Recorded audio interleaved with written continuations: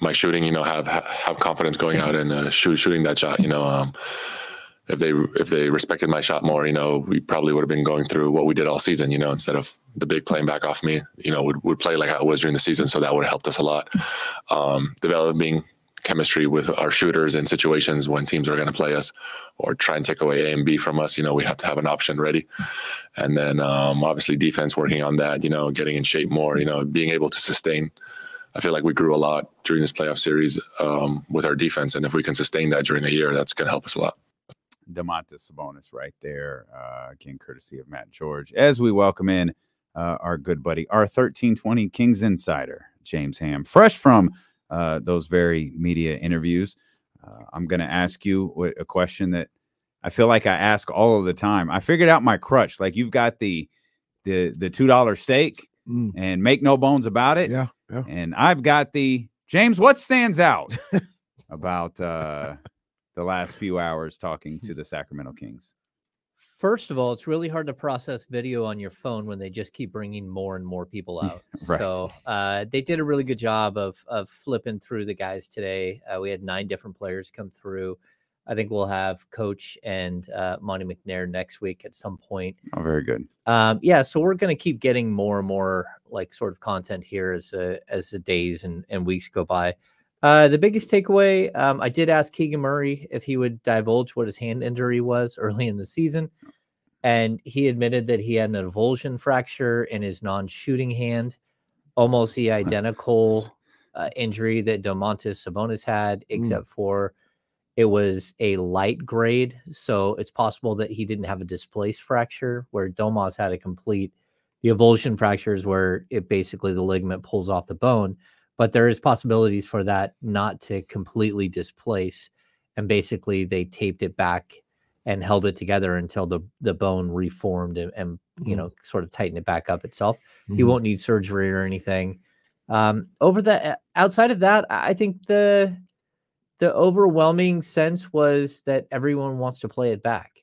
Like, everyone wants to come back. They want to be part of what's happening here. They're excited about what's going on, and they're looking forward to that's different. The opportunity. I think it's very different. Yeah. I mean, Trey Lyles was very definitive last night that his number one priority is to come back to Sacramento. He said it again today multiple times. He wants to be in Sacramento. What that looks like, who knows? That could be like, to throw numbers around.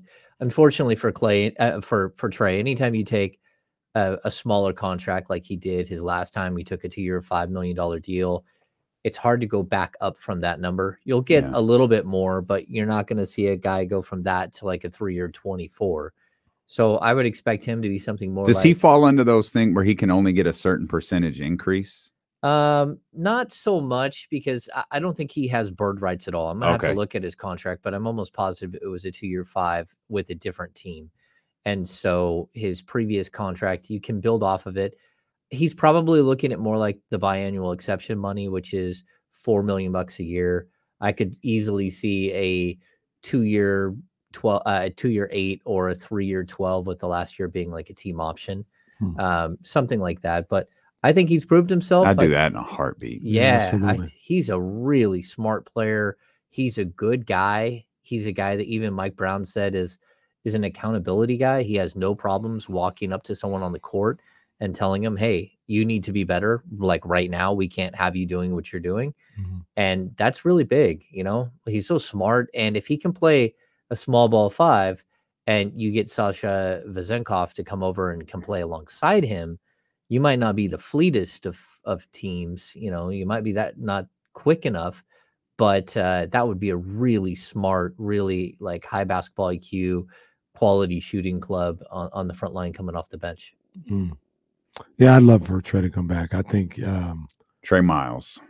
I think he got a Kevin Lyles. He got a Trey Miles reference yesterday from Mike Breen. What? Yeah. We saw Mike Breen yesterday. We did. Walk right by us. Yeah. First time I've ever seen him. We don't get these opportunities often. We don't. But yeah, I'd love to have Trey Lyles back, man. I think this is a guy that is as good as I thought he would be with this team. Remember last year at this time, I was like, Trey Lyles might start at the 4. Like, I'm not against that. Like, he's cool. I don't think he should start, but I think he absolutely plays a great role coming off the bench and being a guy who can play. We talk about small ball 5. Sometimes you can get in there and play the 4, and having that versatility to play the 4 or the 5, I think that gives you more, not to repeat it, but more versatility to be able to play certain styles. So I'd love to have him back. I hope, he's in the wheelhouse for Kings market and things of that nature, because I think he was big to this team's success this year. Yeah, when you're building a team, especially when you have 2-star level players, you know that your big money is going to a couple of top end guys. Then you're going to have the next tier where you have these, $15 to $20 million players, and you can have 1 or 2 of those, sometimes 3. That's where Kevin Huerter fits in. It's where Harrison Barnes has fit in the past. It's where the Kings might go out and get somebody else. Then you have your mid-level exception guys, and you only want 1 or 2 of those guys on your team. But that, again, right now is Rashawn Holmes and Malik Monk. Then you drop down to the $4 million player. Then you drop down to the minimum player, and then hiding somewhere is your rookie, depending on where they fit in the salary structure. Of course, Keegan Murray's a little higher price rookie because he's a 4th pick, so he fits into a slightly higher one. But this year will be a lower price, though. Yeah. Well, this year, the 24th pick in the draft, I mean, that's a $2 million player. So that's how a lot of these teams are able to keep building, is that they have lower priced players coming in on those rookie scale deals. It's really hard when you keep bringing in $8, $9, $10 million rookies, because they don't give you the bang for the buck. And so having guys that are deeper in the draft, you don't feel obligated to play them. You don't feel like your investment is as high. Like James Weissman, I mean, he was costing the Warriors like $35, $40 million a year after luxury tax and can't get on the court, but he's a $10 million a year player because he was the 2nd pick in the draft. And that's trouble. So, I mean, you can say the same about Marvin Bagley. Just having Marvin Bagley on your roster didn't really help you. And that's what they got from Marvin. Trey's been excellent. Like, I think as far as a top 8 or 9-man rotation guy, he does everything you need him to do. He's smart. He plays defense. He's physical. He can rebound. He doesn't mind grabbing somebody by the throat when you need it. Literally. And, literally, figuratively. Yeah, he's okay, like mixing it up. He's also a guy who has a book in his hand all the time. He's always reading. He's just a different type of guy, and that's good. You need all kinds of players in a locker room to really like make a good balanced locker room. We played some sound from HB talking about he's going to just continue to operate as if he's a part of this team's core until he's told he's not. What did you think about that? And what do you think about Harrison's future with Sacramento? Man, did it change over the last 2 weeks. Yeah, I'm not sure what his future is in Sacramento. I mean, and I'm not saying that he has no future in Sacramento. I'm saying I don't know. Coming into this playoff series, I thought for sure they were going to try to lock him up to an extension. Even through the first couple of games, he missed that 3-pointer, and like all bets were off. And that's not because I blame him for the Game 4 loss. I just felt like he took that hard, and then Mike Brown went away from him for 2 games. And I was totally shocked to see Mike Brown go away from him and Davion Mitchell. Terrence Davis had some nice moments as a defender in Game 6, as an offensive player in Game 7. But, I mean, the guy he was defending put up 50. And that's not to point all the fingers at Terrence Davis, but I was surprised they didn't go give Davion Mitchell a longer look and see if he could slow Steph down. That's, again, Steph did what he did. I still don't think that's why the Kings lost Game 7. They lost Game 7 because they couldn't get an offensive rebound in the third quarter. I mean, a defensive rebound in the third quarter, and they gave the Warriors one chance after another, after another, after another. And I think that broke their spirit. Yeah, I completely agree. You saw it, I think, on the offensive end from them, the offensive rebounds, because obviously there's a missed shot. You feel like you did your job defensively, but you can't finish it. You can't get the rebound, or you have the plays where you had the long rebound and Domas fouled, Kevin Looney 10 feet from the basket, trying to prevent him from getting another offensive rebound. And it felt like it took their toll when they finally did have an offensive possession. It feels like it took their toll on them on the offensive end. Their shots were coming up short. The offense got really lackadaisical, got really slow, and the whole, for lack of a better word, vibe was just shot. The crowd was gone. The crowd was moaning like, "Oh my God, this is happening again." And you kind of felt it. Yeah, I fully agree. I mean, when you're playing defense the whole time, it just takes the wind out of your sails. Mhm. And like I'll point out the Warriors in the third quarter, man, Andrew Wiggins shot 0 of 7. You know, Steph Curry, 5 of 12. I mean, that's not bad, but it's also not great. You know, they shot 40% from the field. They shot 33% from three. It's not like they had this overwhelming quarter. The difference is they took 30 shots and the Kings took 21. Mm. And so the backbreaking, going out there and trying to rebound, they had 13 offensive rebounds in the third quarter alone. They had 2 in the first half. So the Kings had them like right where they wanted them. They were up 2 or they're up 3 coming out of the half. 2. Yeah. And then it was one gut punch after another. And I'm not, this is 100%. I do not blame Domas at all. Like Domas was sitting there doing everything he could to like tie up Looney. They were fighting in the post. It's not like he didn't have a body on somebody or something, but it felt like every single rebound came out long. Mm-hmm. And a bunch of them just flew right out to Looney. Mm-hmm. You're just like, I can't believe that shot it hits a rim, caroms over the top of the Kings and right to Looney every time. And I'm not saying that Looney didn't do his work. Looney did his work, but that's where the guards and the forwards need to be diving in and getting that second layer rebound. These were not rebounds under the basket. These were not a box out issue by Domas. These were long rebounds because they kept missing their 3-point shots. Again, they missed 8 threes in the third quarter. And I bet you almost every single one of those threes, they got the rebound. And it was hard to watch. And then, of course, they're only down 6, right, in the closing seconds of the third. Regardless of how badly it went, they're still right in the game. And then I thought that was a bad call on the Klay Thompson 4-point play. I thought Draymond Green had a moving screen that was clear in front of everybody.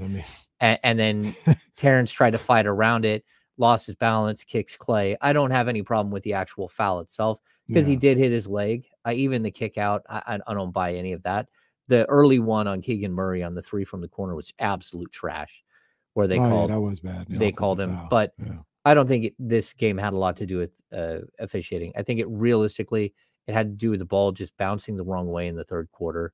The Kings not figuring out a way to stop that rebounding disadvantage, and then you lost your spirit coming into the fourth. They go scoreless in the first 3.5 minutes of the fourth, and it was over.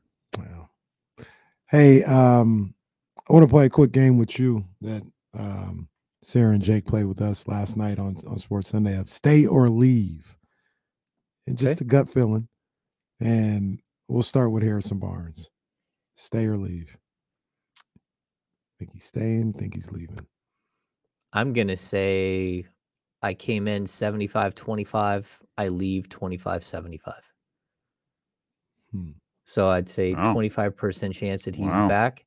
But I don't know. You need, I'd like to tell you that, again, Domantas Sabonis had the worst series of his career because that's what a lot of people are putting it out there. To me, Domantas Sabonis is great because he has spacing and shooters all around him. In fact, Harrison Barnes shot 25% in the series. Kevin Huerter shot 20%. The Keegan Murray shot 37.5, but 1 of 8 in the first 3 games. They were able to collapse on Domas because their shooters weren't hitting their shots. And I think it's that cut and dry. They couldn't hit shots for the series. And Domas, if he just clog the lane and surround him, there's not a whole lot he can do. I wonder, before you continue, how much of that was a game plan from Steve? They're not gonna hit 15, 16, 17 threes every night. We'll try to survive the ones that they do. Maybe we lose those games, but this is how we're playing. We're going to force them to hit threes. And if they don't, we're going to beat them. If they do, it's going to be tough to win, which is funny because I think the one game that the Kings did hit threes, they lost. Yeah. I think that was the Harrison Barnes game, right? Game 6, they hit threes too. Game 6, yeah. Game 6 too. That's right. Yeah. Yeah. Well, I think they shoot 30.6% from 3 on the series You said 30.6 as a team. And they shot like 37 during the season, right? Yeah. Yeah, at almost 38. Harrison Barnes shot 24%. Keegan Murray 37.5, 20.5 for Kevin Huerter. Davion Mitchell 25.9. Trey Lyles 33.3%. Even Trey was down low. 35.3% from Terrence Davis. 33.3% from Fox, which is right in line with his standard season, and 33.3 for Monk. Like all of them shot below their averages, every single one of them, and a lot of them were wide open, and you got to hit those. But like, if you want to blame Sabonis for having like a lack of assists, I mean, it's just pretty straight up. He didn't have any assists because no one hit their shots. Like, that's not the way it works. Like, the team, as a team, they shot 42.9% from the field. This is what it was, an incredible offense coming into this. Just bad. Next one, Terrence Davis. Stay or leave. I think he's gone. I mean, I think there's potential for him to come back on a minimum deal, but that's kind of where I'm at with him. I don't think that he's performed all that well. I don't think he's been quick to pick up on things, and the Kings have used other options. I still think that you can, like, the Kings will look for an athletic guy like him and bring in somebody to try to fill some of that role. But just, I don't know that he did enough, or that was able to sort of stay out of the doghouse with Mike Brown for making mistakes. And so my guess would be that he finds a spot where he can play more minutes. Got one more for you. All right. Rashawn Holmes. They're going to do everything in their power to make sure that they find a home for him this summer. The Kings played 13 out of 14 healthy players during the playoffs. Rashawn Holmes was the one player who did not receive a single second of playing time. Rashawn Holmes was on the second row. Yeah. He was on the second row. I feel for him. Yeah. I don't know how he could have really helped though in this series. Maybe like as a rebounder, but and I'll continue. Like, I don't think Chimezie Metu will be back. We didn't. I don't think we. I think we both said he's gone on too. Yeah, I think Matthew Dellavedova will either retire and go into coaching or go back to the ABL for a year. But I would assume that that's probably his last run. Outside of that, who else do we have? Delly was fun while it lasted. Delly seemed to ignite like an excitement in the fan base and on the team. Yeah, absolutely. They seem to love that dude. Yeah. I felt really bad for him when I saw him walking around with his guy. hand in the air like that. That just looked terrible. Can't get out of the cast. Alex will. I don't think will be back. I don't think Alex will be back. I mean, so that's a lot of changes. That's a lot of roster spots like, that are up for grabs. We can look back at this 7-game series and talk about who played, who didn't, the pros and the cons. Chimezie Metu played a role in the Kings winning games this year. Throughout the course of the regular season. Obviously Trey Lyles did, Harrison Barnes did, some of these guys that we're talking about, Terrence Davis did. Some of these guys that we're talking about may not have played a major factor in this series, but they did play a major factor at various points during the season. These are losses. Like, don't get that like confused. Losing them is going to be tough. You're going to have to find replacements. And this is the other thing about being on a team, and especially being in the NBA, about this. We said so many times this year, these guys love each other. At least it seems that way. Right? They love playing the game, as a unit. They love being on the same team. They love being teammates. They love the road trips and all this other stuff.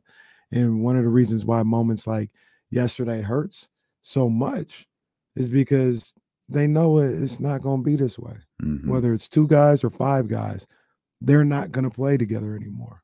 They're not going to play as a team anymore. And, that's what is upsetting for, a lot of guys in these situations is they know they're going to go out there And when they start the season next year, it's gonna be some new guys, some new faces, and you gotta hope they can recreate that same type of chemistry with each other, but there's no guarantee. So yeah, I it's gonna think be tough. Malik had the line last night that I thought was so spectacular. He said, "We all wanted the same things. We all wanted everyone to succeed." Hmm. And that's what he thought made this team so special. Trey Lyles talked about this today. I thought this Trey Lyles, like I dig Trey Lyles. Like, again, we talk about vibes. His vibe behind the scenes is so mellow, so chill, but also like forceful. Like you don't want to cross Trey. He's really, really bright. But he said today during his exit interview that De'Aaron Fox invited everyone out to his house for a birthday party, for his birthday party in December. And Trey Lyles said, "That's the first time I've ever been invited to a teammate's house. It's the first time I've ever gone to a teammate's house and had dinner." Mm. He's like, "This group, we love each other. We are like all in it." And I thought that was interesting because that it was actually kind of surprising that they hadn't had situations with teammates before where he'd been invited somewhere, but he's also not one of the top 6 guys on a rotation. You know, he's not one of the buddy guys that, you know, like Malik and De'Aaron. So not everyone always gets invited, but he did in this situation. And I think a lot of guys did, and that maybe wouldn't have been invited before. And it just built the camaraderie even more. So I thought it was interesting. Yeah, this has been a fun season with these guys. They are a really good group. And I hate to see that like some of these guys won't be back, but that's the nature of the business. You love Trey's vibe. I love Malik's. Oh, Malik I did too. Yeah. Malik's legit. I think my second favorite player in the entire league. I love that dude. I don't think they will do anything. I don't think he'll do anything. Is there anything that could be done as far as like his contract and making sure he's no. They just got to wait till the next year and hope that. Well, that he's going to be in the same exact situation that they were in with Rashawn Holmes, where if they don't have salary cap space, the best they can do is that weird early bird where it's like 11, a salary starting around 11 million bucks, and they can go off of that. So if they don't have true cap space with him because they only signed him to a 2-year deal, they made a mistake there. They should have tried to get him for 3. It's possible he wouldn't sign for 3.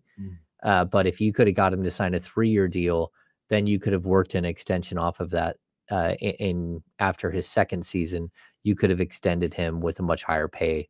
But because you didn't do that, now he doesn't have true Larry Bird rights. He has early bird rights.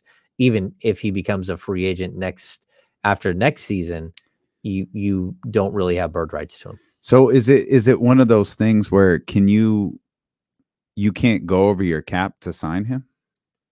No, exactly. That's what bird rights. So bird rights are that you can circumvent the cap. You can go as high as you want, right, and not worry about your place in the salary cap standing.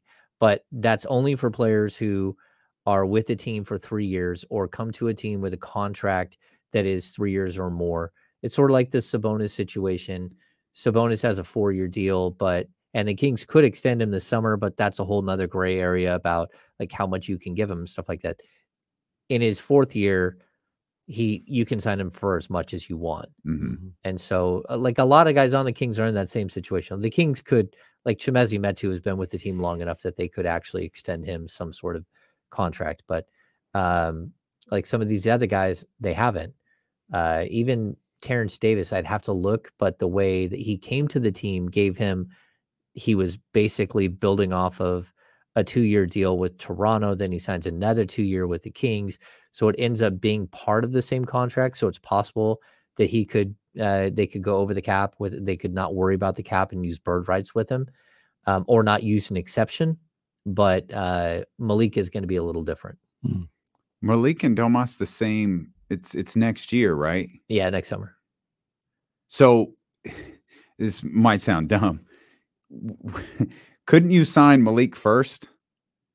Because if you sign Malik first, wouldn't that technically fit under the cap? And then you sign. It's like why LeBron used to wait like 2 weeks into free agency to sign contracts. Yes, but again, players are assigned a cap hold figure, and so Domas is cap hold figure because he's he's based off of a $19.4 million Gotcha. salary, will be probably like $30 million. Well, that sucks. Well, yeah. The other thing about that too, I don't know if it's this simplistic, but $30 million of imaginary. That's trash. That's a horrible rule. I wish they paid me $30 million of imaginary. Well, they're not paying anybody. It's Well, just just holding what they- there. yeah. It's just like Yeah. it's a, Odyssey it's a, could it's just a hold Brock. $30 million for me. Well, See, they could well, do something probably though are. where they get Monk on like another sort of $2 million 2-year deal, but then 1 year is a player or team option. Then if he opts out, now he's got 3 years with the same club. Then you Gotcha. can sign him to Bird extension. You can use a Bird rights and get him to a higher salary, longer term deal type stuff. Gotcha. Maybe it's too simplistic to think about it, but my thought is, isn't the cap going up significantly by next offseason? So what looks like they can only offer him, I'm just throwing out a number. What looks like they can only offer him 11 a year right now. Yeah. Next year it might be 16 a year. No, for sure. But like 16 is the new 11, though. Yeah. Like that's the Man, that's you the gotta- difference. You got to get him before. Yeah. Well, that's before they difference. realize 16 it's will also happen. like the beauty of Herter's contract. It's a 4-year 65, and you got a dude locked up that when the salary cap goes way up high, you still have him locked in at a reasonable rate. I mean, I think year 4 for him is like 19 million, which in today's NBA is probably going to be like an 11 or $12 million player. Yeah. Yeah. So it should be pretty easy to work with his contract no matter what. And it's like how you have to structure your salary. The NBA is super top heavy, and then it's like the NFL. Like the quarterbacks make 35-40 million, but then dude number 48 on the roster is making a couple of $100,000, and if he gets hurt, you just flush him down the toilet and go get yourself another one. It's really brutal to watch because NFL players, like the disparity between who makes money and who doesn't is huge. We'll come back. We will talk more about the Sacramento Kings with our 1320 Kings insider, James Ham. Is D'Lo and KC, brought to you by Sky River Casino. Get in on the action. Sky River Casino is the place to play with over 2,000 of the newest slot machines and over 80 table games. Sky's the limit if you're 21 and over at Sky River Casino. More here on Sacramento Sports Leader, ESPN 1320.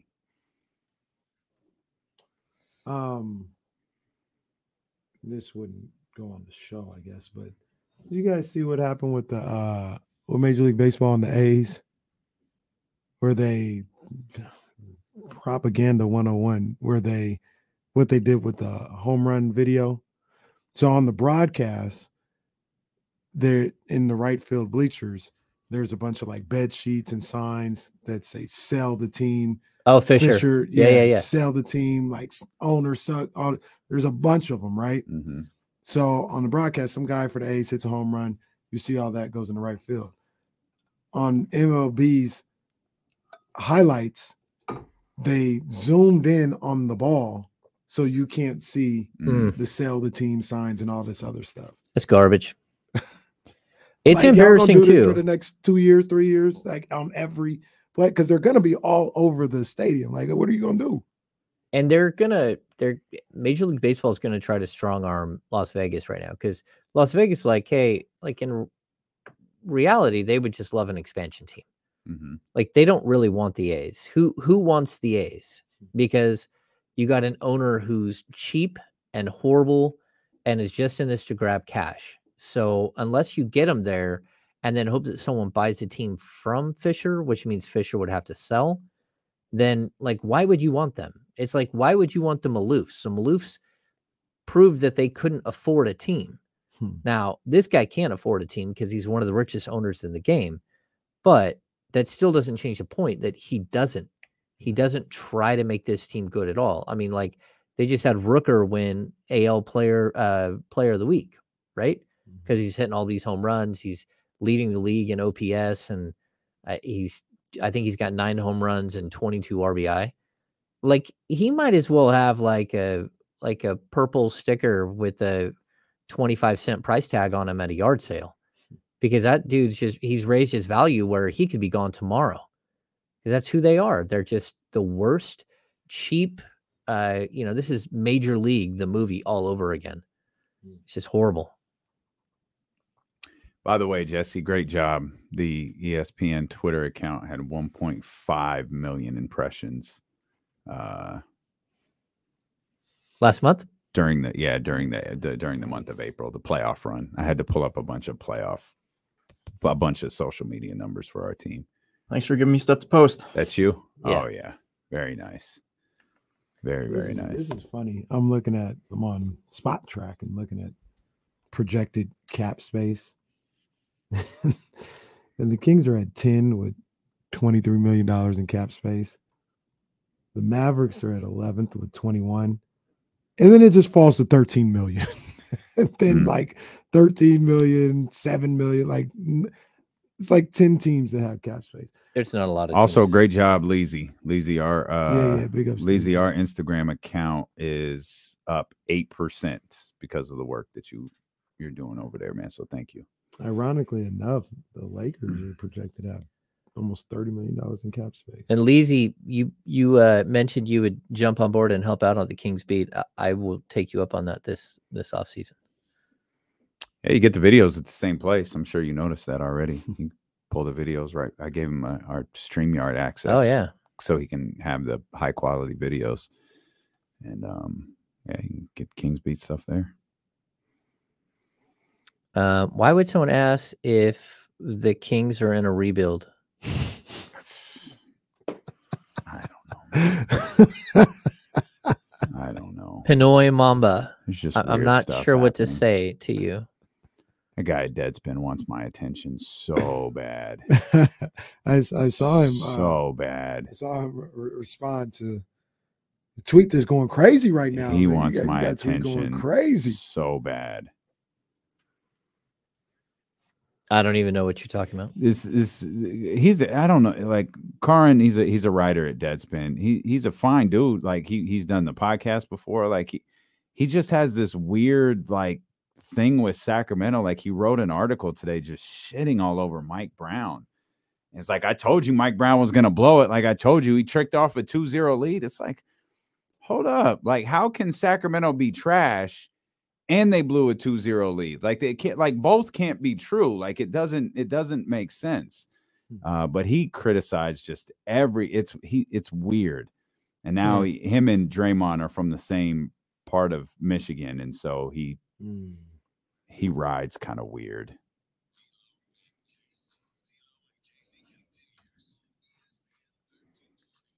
Here with our 1320 Kings insider, James Ham, as the Kings unfortunately wrapped up their media obligations today.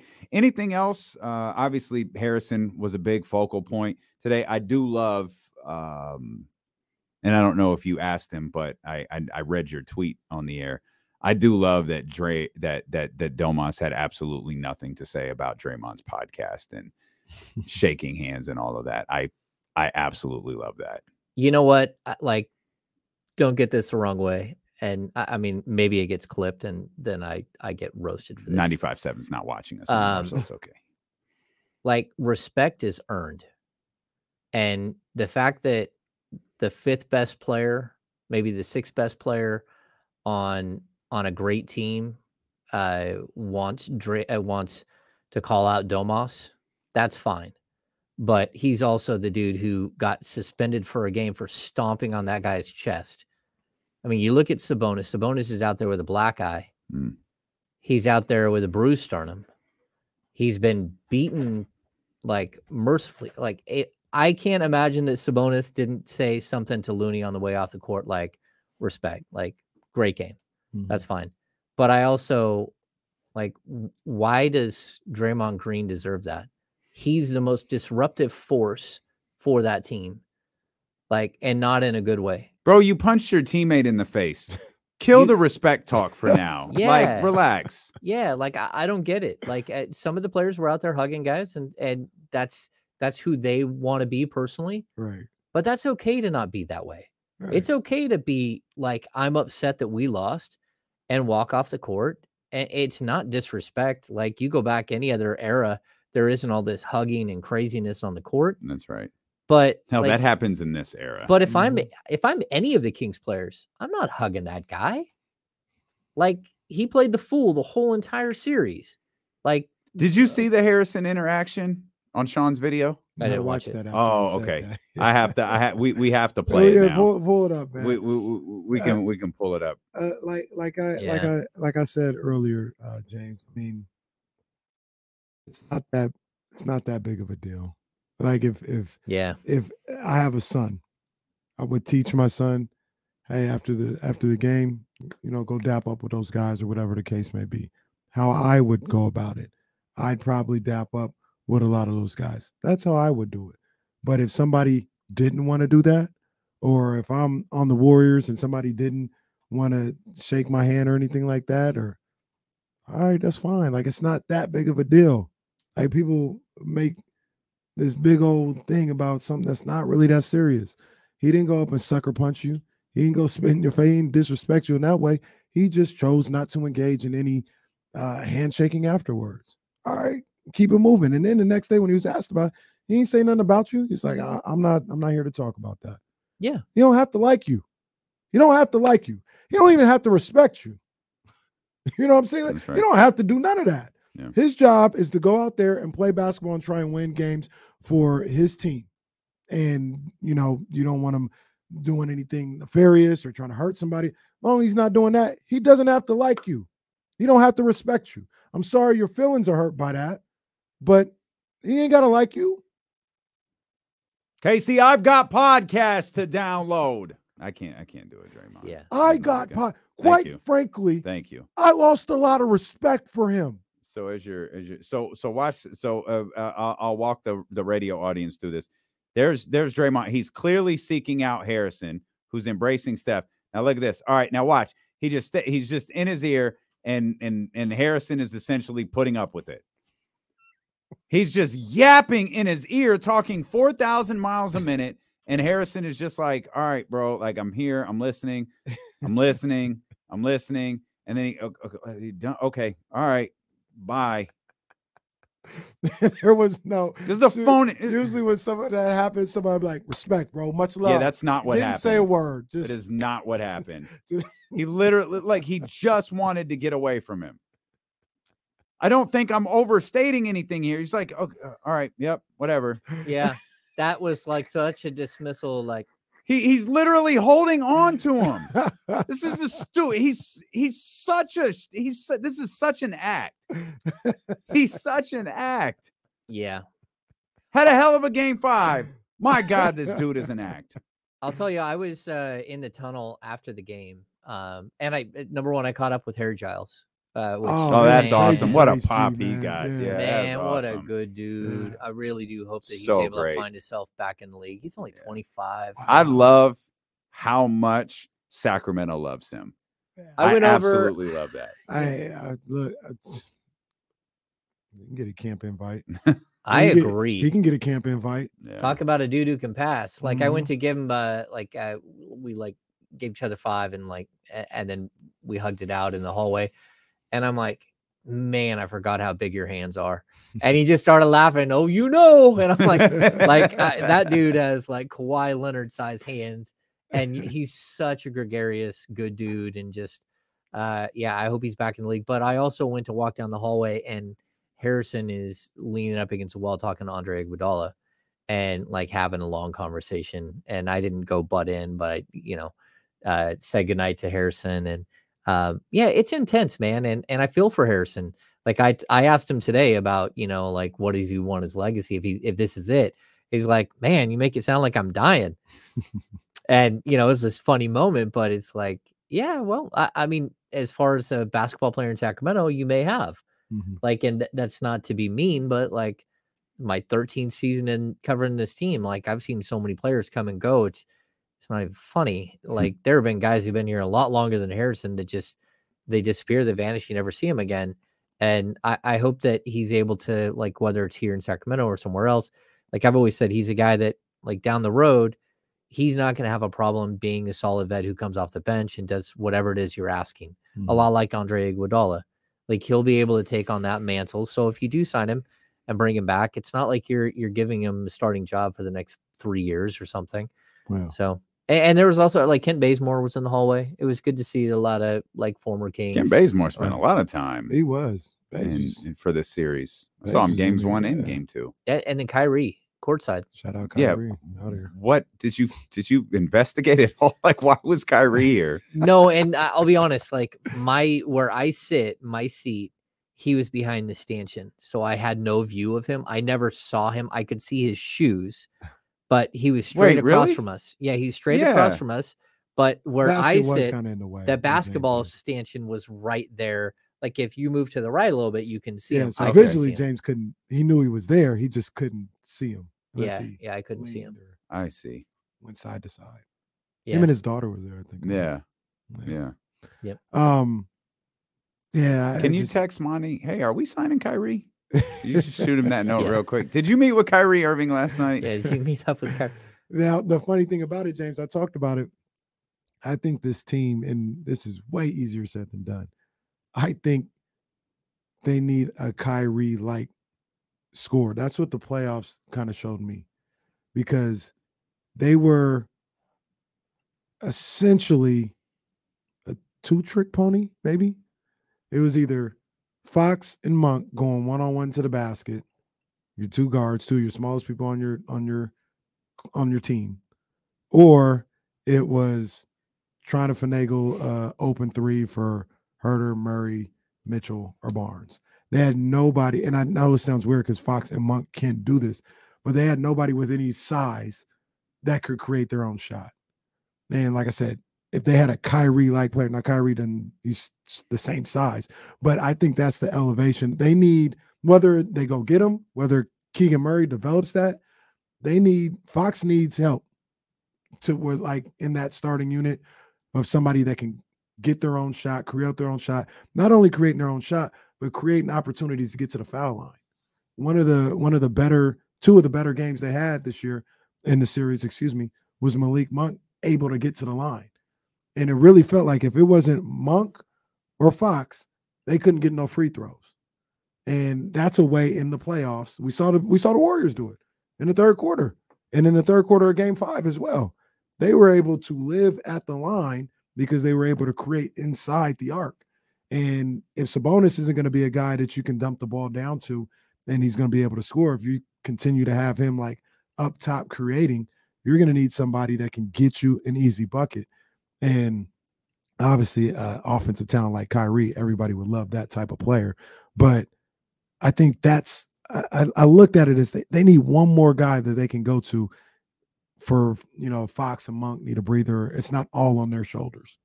I can see that. I also say that, like, during the regular season, Harrison Barnes got to the free throw line a ton. Kevin Herter created for others more than people think. He averaged like over 3 assists a game.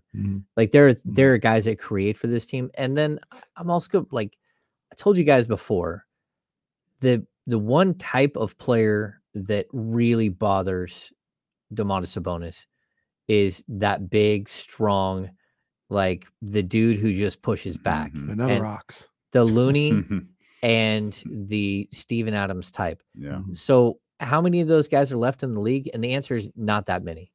And that guy's torn up almost everyone the entire year. The difference is in this is that you got to see Domas play against the same guy for 7 straight games. And not only that, a guy who has all this crazy playoff experience, it's been there before, who doesn't have to score at all, who doesn't have to take any of that responsibility on at all, and then was able to, like, I think the biggest thing was his passing ability that Looney flashed in this series. I believe every game that he had more than 3 assists, they won. And it might even been 4 assists, where every game, when he was passing the ball, it just makes it tough. So I don't know. I don't want to take, like, if the Kings would have played anyone else in the first round, I think we probably would have had a different result. Just because no one else has a player that is going to give him fits like Steven Adams or like Kevon Looney. It stood out to me that De'Aaron, this was yesterday, that De'Aaron mentioned, I think he was asked the difference, or maybe if he noticed the difference in playoff basketball, and he immediately said the physicality. He said you can get away with a lot more. He didn't say it was too physical, or he said you can get away with a lot more in the playoffs than you can in the regular season. And that stood out to me, because we felt like we saw it. We felt like that's what was happening in De'Aaron. First thing, yeah, the physicality is very different in the playoffs. I'm going to correct him, though, because I think he's slightly wrong. If you are a physical team, you get away with it. That's what the Boston Celtics do. The Boston Celtics push you all game long. Marcus Smart, all of their guys, they're into you. They're physical. If you prove that you can be that physical, I think what Fox felt was this was the first time that he'd been to the playoffs and realized that that's what the physicality level looks like. That's what the physicality level looks like for a 55-win team. And so I think he's going to take that. They're going to learn from this experience, and you're going to see them be a lot more physical. They now know what everyone meant, that like, hey, you guys are soft, or hey, you guys aren't physical enough. He now knows what that means. I don't think he knew before. Everyone kept saying, you're not physical enough. And you're like, okay, what do I need to do to be more physical? Like, hey, I can't go run and push somebody. He now learned what that means. I think this guy's going to average 27, 28 points per game next year. I think what this has done for his career is just a launching point. He'll come back a better shooter. He'll come back a better, a more rested person, because he will no longer have an infant at home. He'll have a little toddler, but an infant's different. I think he'll just come back and he'll be ready. He now knows this offseason what he needs to do. And the other guy that I really think took that to heart is Kevin Huerter, who I think he talked about it today. I need to be in better shape. I think Kevin Huerter came into this season and he's in good shape. He's not in elite, go to the second, third round of the playoff shape. And I think he learned that this year, that the pace of play, what he's being asked to do as a guy coming off of screens, like that's what I think a lot of this was. The physicality, how hard the Kings were playing on the defensive end, it really did take the legs out on the offensive end. They need to be in better shape from top to bottom. And I think that this is something that this team, you look at every single one of Kevin Huerter's like back-to-backs or his 3 games in 4 nights. Those are the games where he kind of disappeared, and he'll work on that, and he'll come back a better player this offseason just by getting in better shape, just by being in the weight room more than just shooting. And I think a lot of these guys are going to realize that as well. Yeah, I agree. And that's one of the exciting parts about this team moving forward in the specific components. These guys, I think, are going to get better. They're going to improve on their game. I agree with you 100% about De'Aaron Fox. I think he's the type of guy that is going to add something new to his game. You know, he's been perfecting that mid-range for the last year and a half. Now he's got that down. I think he's going to look to extend that range a little bit now and have a go-to shot from 3, and know that, you know, I'm not a 3-point shooter. I'm not trying to be like Dale Ellis out here, but I'm going to add that to my game where that's just going to open up everything else as far as attacking the basket. Domantas Sabonis, he's going to add that 15-foot jump shot to his game. We talked about last summer with him and Lethal Shooter.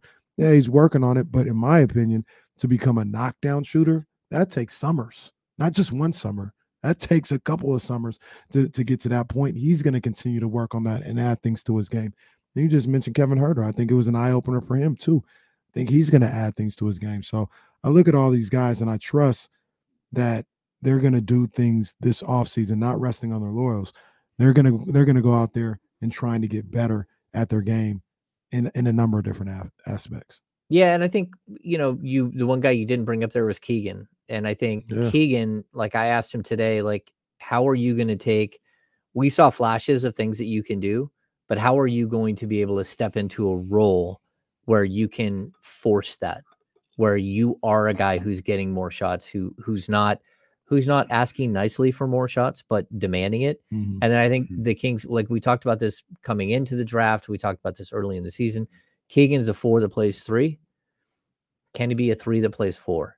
Can they redefine his body this offseason? If they can do that, it changes everything for this roster. Because then having a guy like Sasha having a guy like Trey Lyles, and then having another guy like not this specific player, but having another guy like Jared Vanderbilt. Now you got three guys that can play the 4 and the 5, and Keegan can give you more minutes at the 3. That changes a lot of things for this team. And so I think there's going to be a lot of things that we see different next year. I think Sasha's name is going to come up a lot over the course of the next few weeks, few months, whole off season. Is that likely, or do you have a feel for? It's like you gave a percentage on Harrison Barnes. Do you have a percentage on Sasha? And how impactful is that? They've gone like full court press with him. So they sent Jay Triano over at All-Star break. And then during the Final Four, they sent Monty over.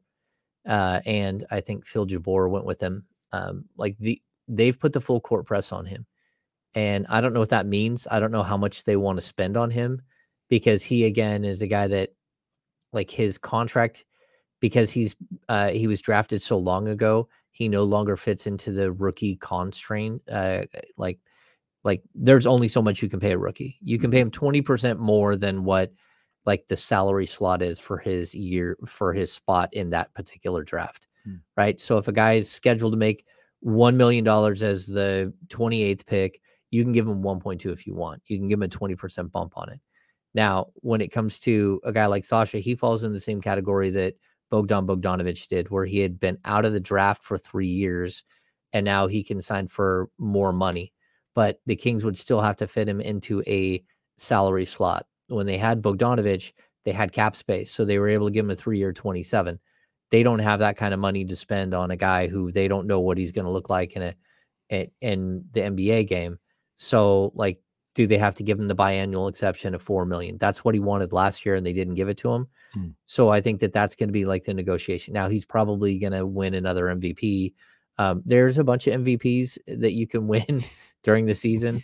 He's in different leagues. Like there's Euro League and then there's Greek League. He could have like 2 MVPs by the time he becomes a free agent. And it's going to be, well, by the time they get to the negotiating window, and it's going to be whether or not the Kings can talk him into coming over for a lesser role in Sacramento. Okay, interesting. Talk him over for a lesser role in Sacramento. But so clearly they see him as an impactful player. Yeah. But he's not replacing Harrison Barnes if Harrison isn't here. Well, it depends on how you see what you think Keegan is. I think, like it's what you talk about. If you think Keegan can be a 3, maybe you might be able to put Sasha at the 4, maybe. But if you don't think Keegan can be a 3 and he's a 4, I don't know. Sasha could be an NBA 3. Yeah, no, he can't be. He can't be an NBA 3. What you're hoping is it, like, best case scenario is that he's like similar to Bojan Bogdanovic. That's what you're hoping. Okay, not Bojan. Yeah, that he's similar to that type of player. He's smart. He's physical. He's really broad through the shoulders. He's a solid rebounder. 8 rebounds a game over there, but he's doing 8 rebounds a game in like, I don't know, like 35 to 38 minutes. So that's not great. And then he's a flat out knockdown shooter, and he doesn't need a dribble. He's like, I'm not going to say he's like Clay, but the way he moves off the ball, gets open, catches the ball and releases it is like Clay. I'm not saying he's going to be as good as Clay. Big like Clay, shoot like Steph. Yeah, exactly. Everyone was thinking it. Everybody was thinking it. Give me a break. That's James Ham.